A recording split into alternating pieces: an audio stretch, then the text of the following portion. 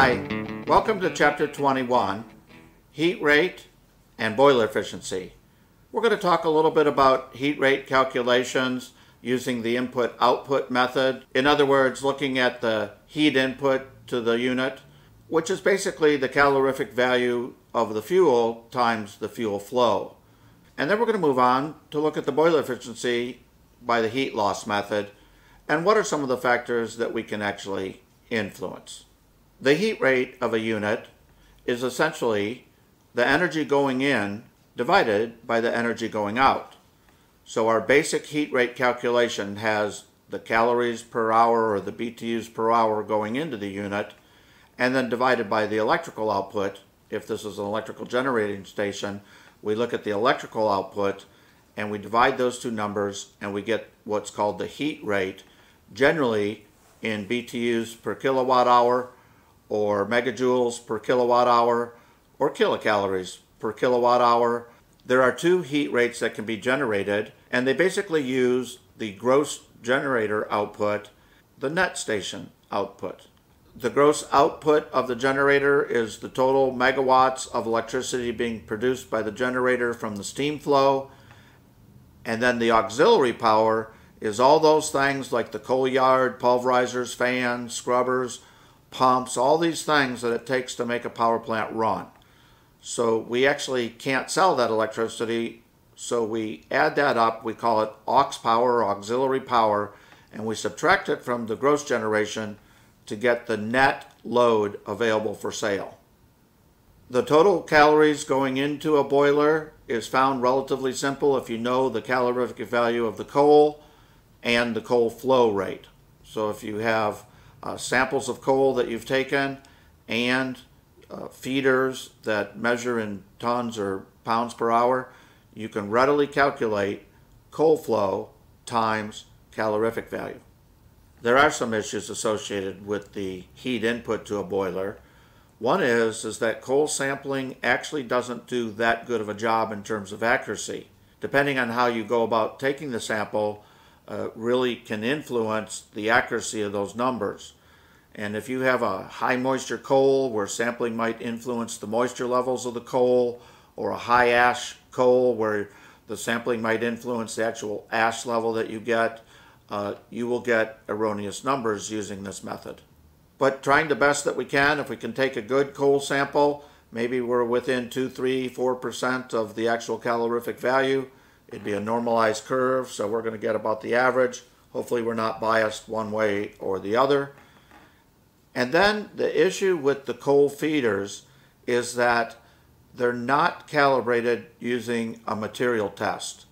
To actually make a feeder a scale or a metering device a scale, we have to take a statically weighed known weight of material and put it over that belt and then calibrate the belt to that known weight. When we put the chains on or we electronically calibrate, we're making sure the system is functioning properly, but we're not actually getting it that accurate in terms of weight measurement. So again, 2-3% probably is the best we can hope for. It's usually not the 1/4%. The 1/4% comes from the equipment in there. If you did a material test, could actually weigh that same material within a 1/4%. And then of course the issue is that you're multiplying one kind of fuzzy number by another fuzzy number, and the output of that is going to be a very fuzzy number. In terms of trying to get a coal sample, if you regularly take daily coal samples, you've probably got a good feel what your coal runs. When you go out and take a special heat rate or special boiler efficiency coal sample, you would like for those coal samples to sort of match up with the coals that you were expecting and not be way off, or at least have answers as to why this coal quality doesn't match up with typical coal qualities. Here's an example of my concern with the accuracy of coal sampling. Not the testing in the laboratory, but the actual getting the sample itself. ASTM says it's plus or minus 10% of the actual dry ash value. Well, what about moisture, I asked. They said it was probably worse. We don't want to talk about moisture. So I'm going to use that plus or minus 10% on a 30 moisture coal. And what I get is plus or minus 3% of the moisture. When I look at the impact on the calorific value. In this case I use BTUs, but when I look at the impact of a 3% swing of moisture on the calorific value, I can see that on an 8,500 BTU coal, it's over 360 BTUs per pound. And then on top of that, that's just a sampling air for moisture. I can add, and usually these high moisture coals have low ash, but I can add another plus or minus 0.5% if I have a 5% dry ash coal. And then calorific value measurement is probably only within about 50, 100 BTUs per pound, or divide by 1.8 to get the calorific value, plus or minus. That's the laboratory plus or minus. We have to add all this sampling plus or minus on top of that. You'll have some additional material to this class that describes some of the inaccuracy on the calorific value. There generally is no issues with measuring the electric side or the generator output and the auxiliary power to calculate your gross and net load values. I also wanted to mention that this is the input-output method for calculating heat rate. We're basically just looking at the coal in and the electric out. When we do the boiler efficiency by the output-input method, what we have to do is actually measure all the steam conditions and steam flows in addition to the coal flow and a coal sample. Because of the inaccuracies associated with flow measurements, typically we don't get very consistent numbers using the output-input method for boiler efficiency, so most people don't use that method. What they use is a standardized ASME Power Test Code 4.1 boiler efficiency by the heat loss method. When I look at the basic losses associated with the heat loss method, I come up with these categories. We have to worry about moisture.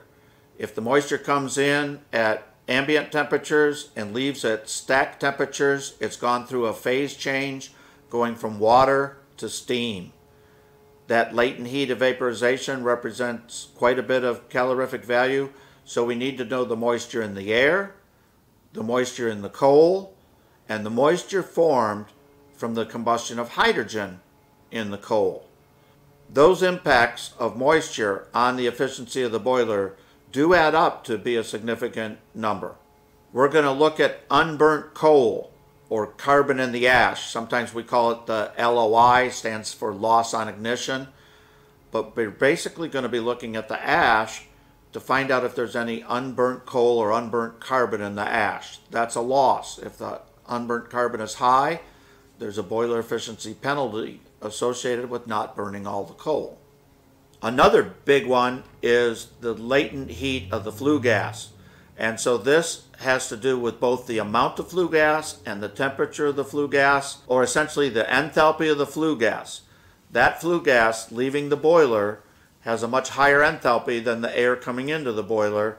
And so by doing the math around the enthalpy of the air in and the gas out, we can come up with a dry gas loss. In other words, we heated up a bunch of nitrogen in the air, and now we're sending it out of the boiler at in a hot condition. We would like to look at that loss. There's several other losses that would be included in the official test. Radiation loss, that mostly has to do with the size of the boiler. Large boilers have less of a loss than small boilers.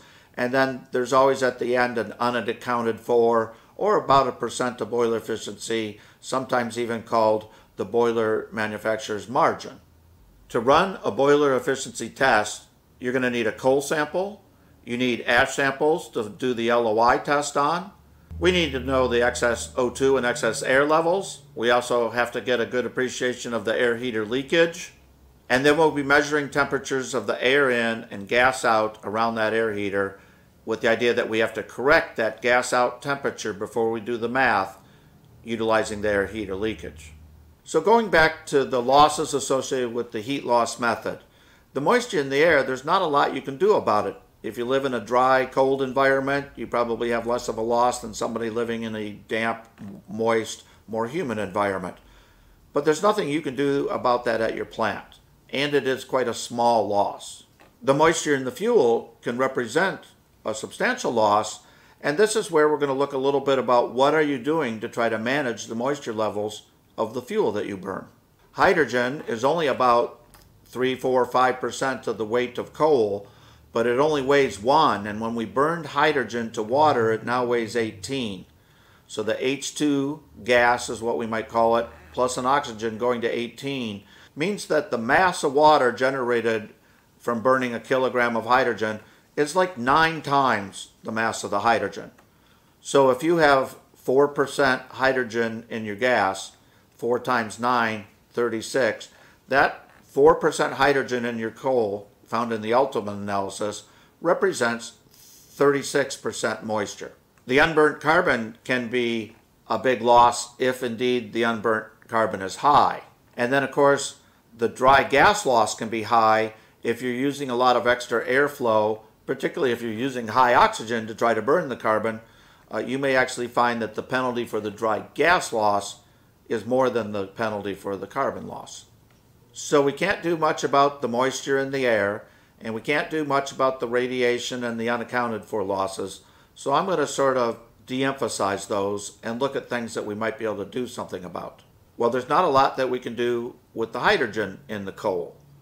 So the 3 areas that we mostly can look at in looking at how to change or improve the boiler efficiency using the heat loss method is associated with the moisture levels in the fuel, and are you trying to keep the coal dry, the unburnt carbon loss or any unburnt coal, and then the dry gas loss, or how much air and excess air are you using to operate this boiler. So those 3 components are what we're going to look at. Okay, so let's look at moisture in the fuel. I mean, most of our fuel is stored outside, and many of us live in high rainfall areas. Do we make any sort of attempt to cover the pile? Do we try to keep rain off of our pile? Do we try to keep it well groomed? Are we compacting the pile and trying to not allow the moisture to penetrate it? You can see that we can actually get increases of moisture just in storage of 2, 3, 4, 5%. And remember, for every 10% change in moisture, it represents 1% boiler efficiency. So if you let a coal go from 22% up to 27% moisture, you are incurring a 0.5% boiler efficiency penalty associated with that gain of moisture in the coal. You have to use the energy in the primary air or the furnace itself to dry that. Another area that can be significant is the unburnt carbon loss. To put it very simply, if you have a 10% ash coal that has 10% carbon in it, or 10% LOI, well, that 10 times the 0.1 equals a 1% loss, or you're not burning 1% of your coal. Now, if you have 0.5% ash coal, that 10% LOI would knock it down to a 0.5% loss. What we really want to try to strive is to get that carbon in the ash certainly below numbers like 1 and 2 if you're burning a subbituminous or lignite coal, and certainly below 5% if it's a bituminous or higher ranked coal. What influences unburnt carbon loss the most, I would say, is particle size and lack of air. So particle size is all about the pulverizer coal fineness. Lack of air can generally come from imbalance of combustion. If I have imbalanced coal pipes due to large particle sizes, let's say, I'm going to have more coal and less air on this side and less coal and more air on this side. So I end up with an O2 split. That is an air and coal distribution issue.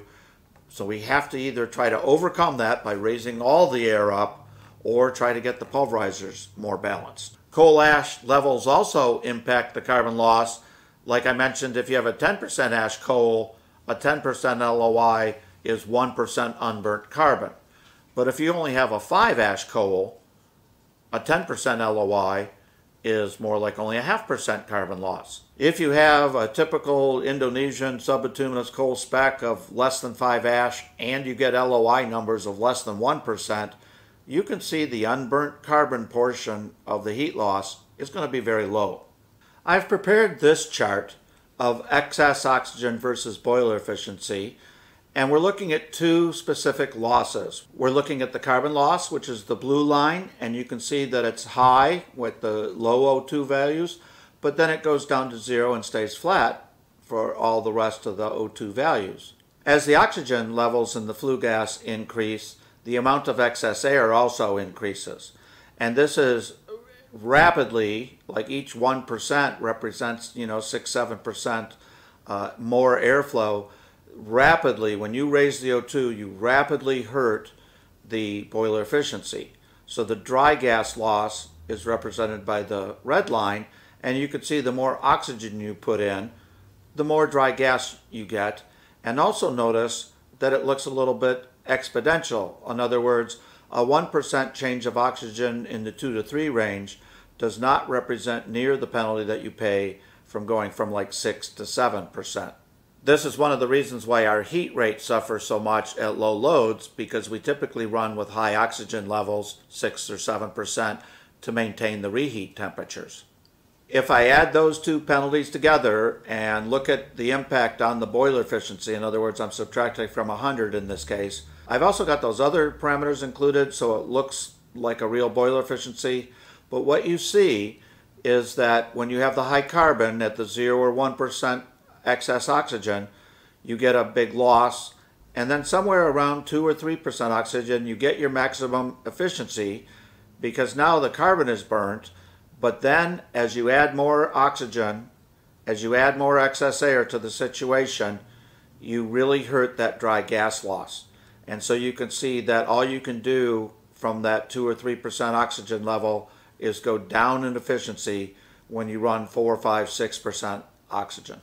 So we covered that a little bit, the dry gas loss, which is really the amount and the temperature of the flue gas heading towards the stack, or once it leaves where there's heat recovery equipment on the boiler side. The number one item that really impacts that dry gas loss is the high oxygen levels, or the high excess air levels. If we have slags or deposits, and particularly in the convection pass or deposits in the air heater, we can certainly cause heat transfer issues, and therefore we don't absorb as much of the flue gas heat as we can. And this is a boiler efficiency loss is caused by higher temperatures leaving the boiler and as a result of deposits formed either in the furnace, the convection pass, or in the air heater.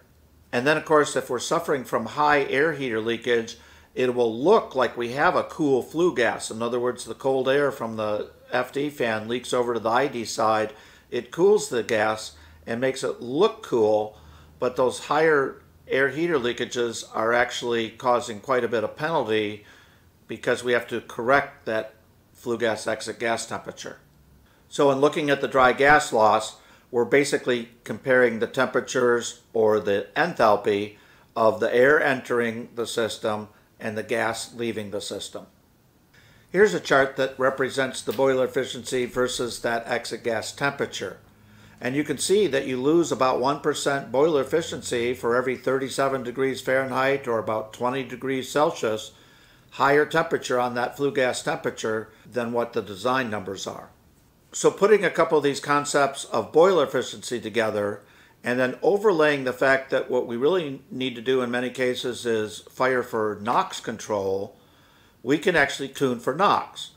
And this is where having balanced coal pipe concentrations and having balanced airflows can really help us in a NOx tuning situation. In other words, if we shoot for an average of 3 oxygen and all the O2 probes are reading 3 in the back, that's a better situation if we have a 1 and a 5 O2 probes averaging to 3%. In other words, you're going to get low NOx here, but much higher NOx over on the 5% side. So balancing is almost critical to NOx firing. So because we're actually trying to detune the flame a little bit, it's best to have an O2 NOx CO grid work in the back end so you can look what burner adjustments or flame adjustments might be doing to you. When we're trying to get rid of carbon, I mentioned the pulverizers as probably being one of the biggest impacts, but also looking at the amount of air that a flame is getting impacts the amount of carbon burnout there is. Typically, to improve the carbon in the fly ash, we're going to want to raise oxygen levels or cut back on the overfire air levels. This should help your carbon utilization, but it will also increase potentially your NOx levels.